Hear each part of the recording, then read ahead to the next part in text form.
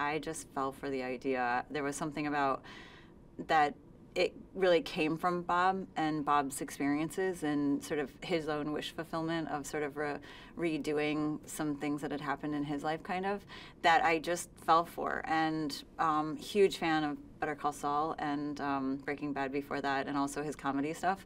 And I was like, I actually can see those being stepping stones from his comedy work to like him being that everyman that people could really connect to. And I just like jumped in, hook, line, and sinker.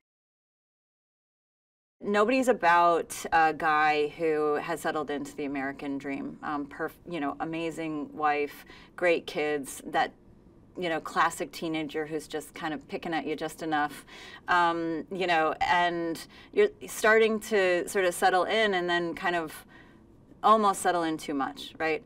And then his house is broken into, and a family heirloom and a couple other things that mean a lot to him are taken, and it flips a switch in him, and he not only gets his stuff back and, you know, a lot of people up, but he also finds his mojo, and it's about reconnecting with his wife and family and coming back into the best version of himself that he had lost along the way. Connie is a hugely awesome addition to the movie too. I really wanted to focus on actresses with Ilya, of course, and Ilya driving it, that